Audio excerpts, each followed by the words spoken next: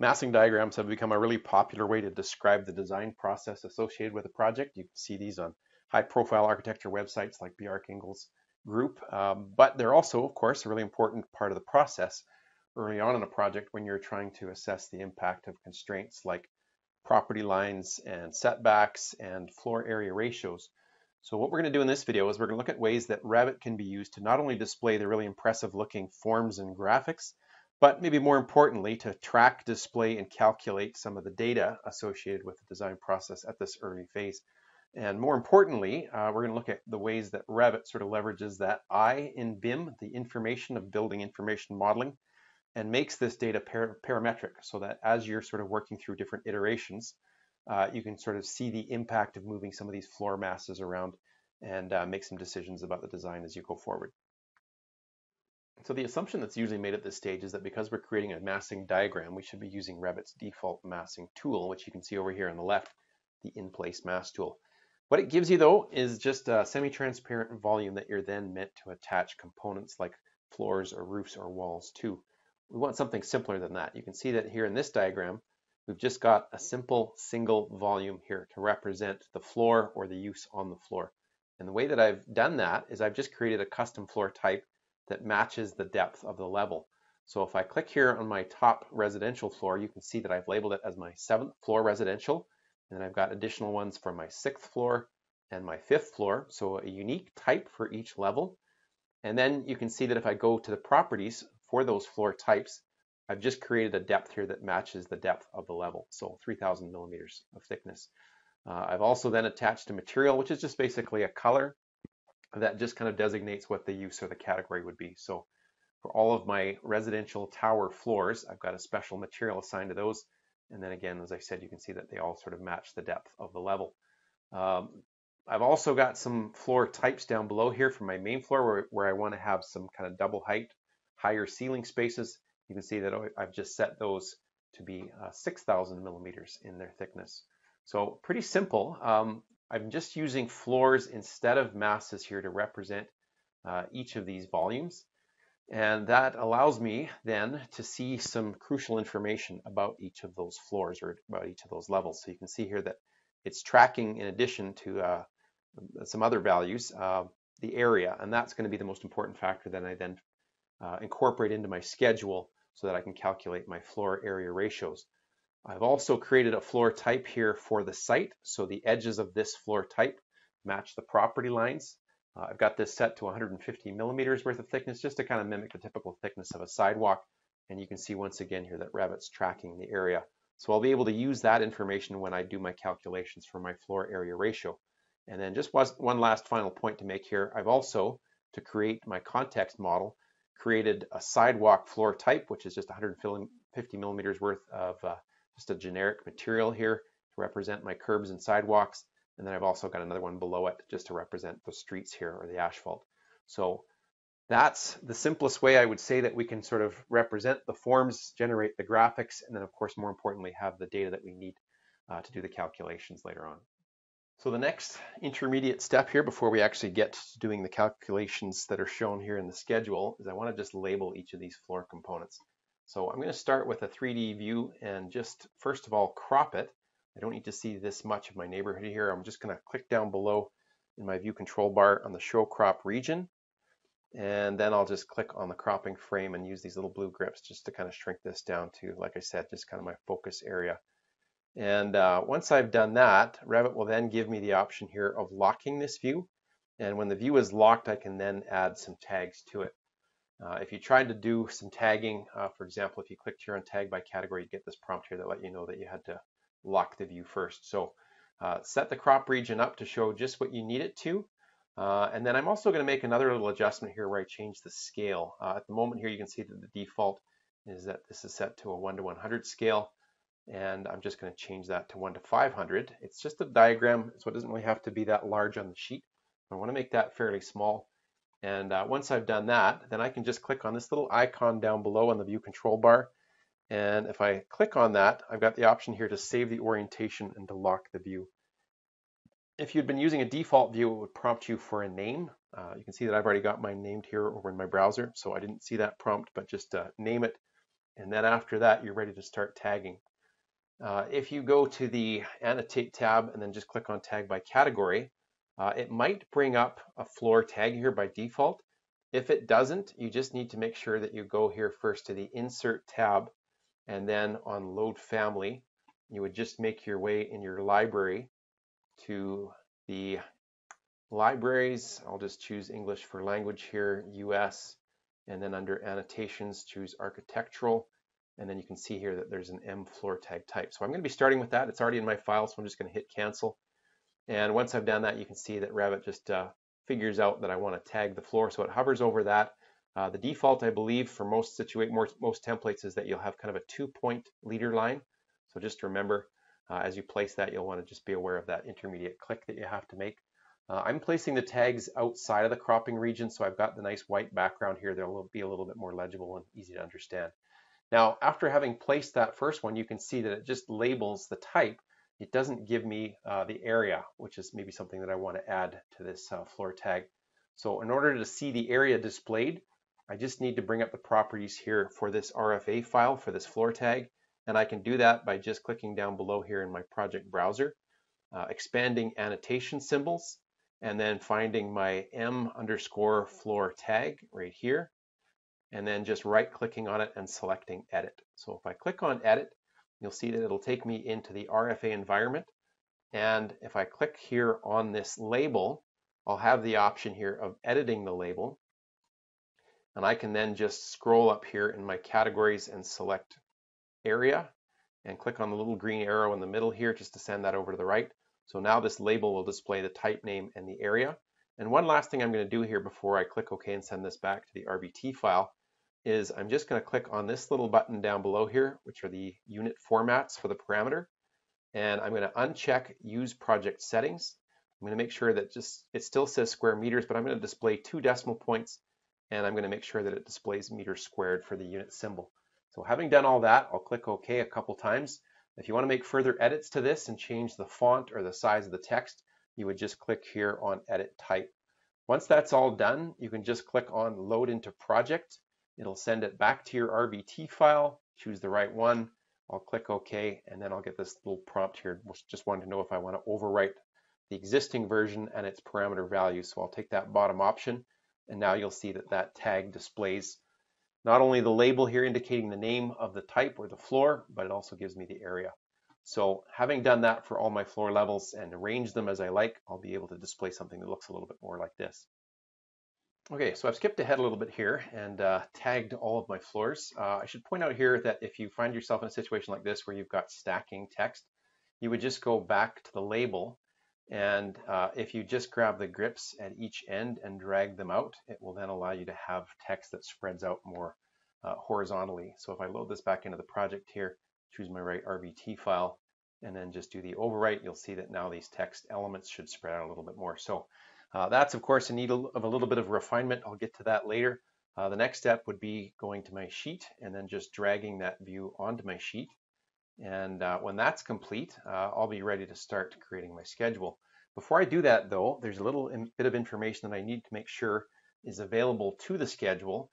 And to do that, I have to go to my Manage tab and create a new parameter. So on the Manage tab, you'll see over here towards the left, there's a button here for Project Parameters. So having clicked that, I'll just click Add. And I'm going to call this new parameter Site Area.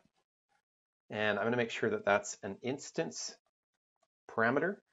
Down below here where it says type of parameter, I'm going to make this area. And then I'm just going to go with the option here where values can vary by group instance. So site area, instance, area for type of parameter, values can vary by group instance. And then over here on the right, I'm just going to check the box here for floors and click OK. So what that does is it sets up a condition now where in my 3D view, I can click on my floor objects, and you'll see that I now have a new field available in my properties window under analysis results where I can enter the site area. And I'm just going to do that based on the information here that's being tracked, as we've seen on a couple of occasions for the floor, which is going to be this number here, 2153.957. So I'm actually just going to add one last little tag so that I can actually see that displayed a little bit more visually.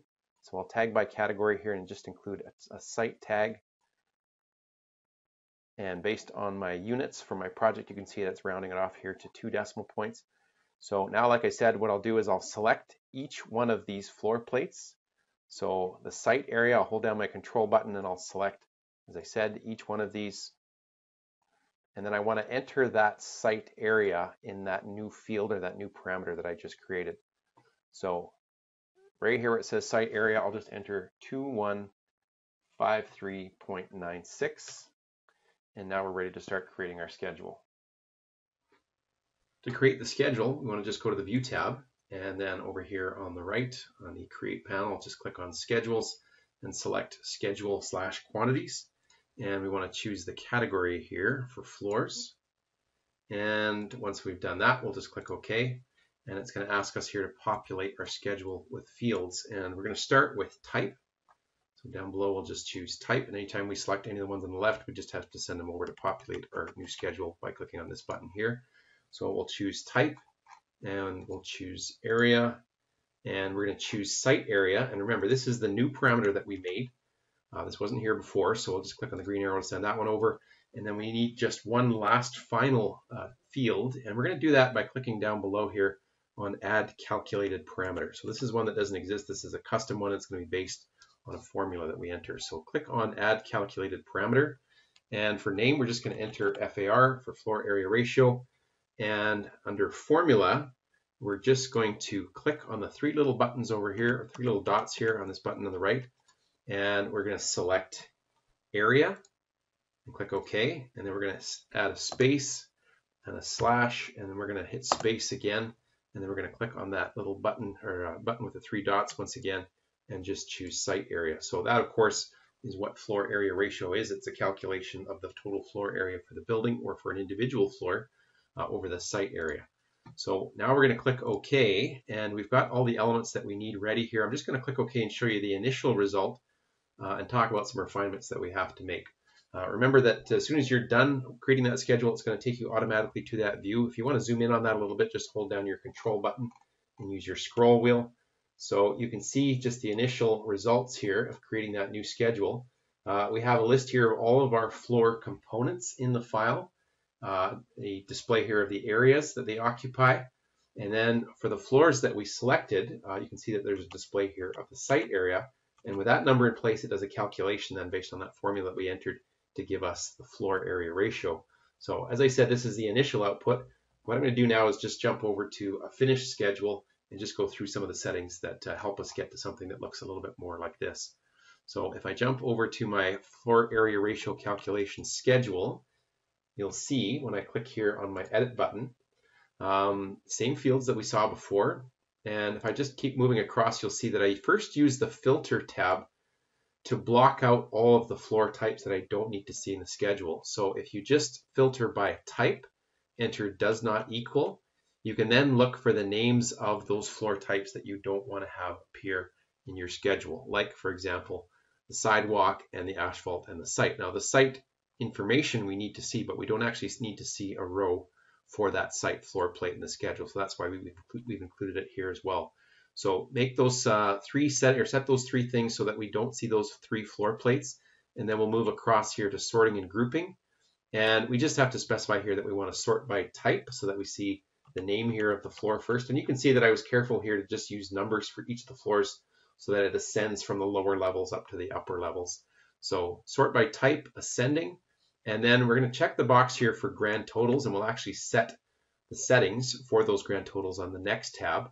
But we're just going to make sure that we have grand totals checked, title, count, and totals, and then enter a custom bit of text here so that it displays the word total down below on the left.